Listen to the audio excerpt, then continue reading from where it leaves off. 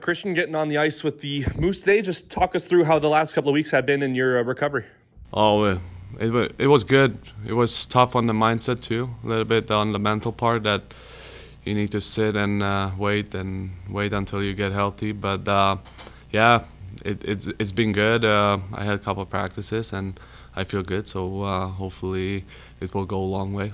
Hopefully return to the lineup sometime soon, and also with this team clinching a playoff spot too in the Calder Cup playoffs this year. How much does that excite you to be battling for a trophy at the end of the season this year? Yeah, I think for everybody it's really exciting. It's the best part of the year. You practice whole year and you play to be in the playoffs and then make a push and make some damage.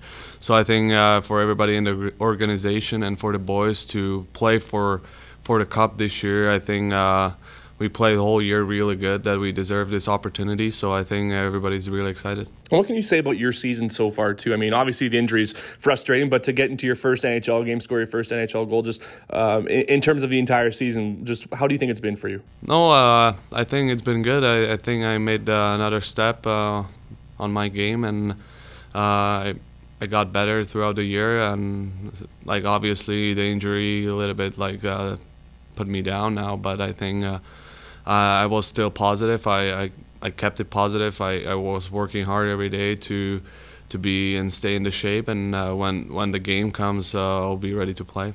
And when you do recover from that injury, have you taken a look at just how deep this forward group is? You know, there's still guys with the Winnipeg Jets like Morgan Barron, and then guys like David Gustafsson who will return to the lineup too. Just how much does this forward depth excite you too going into the postseason? I think it's really good. I think we have a really strong team this year, and I think we can do something great here. So I hope that everybody will be playing at the top level like they are right now and pushing each other to be better and win some games, and then we'll see what happens.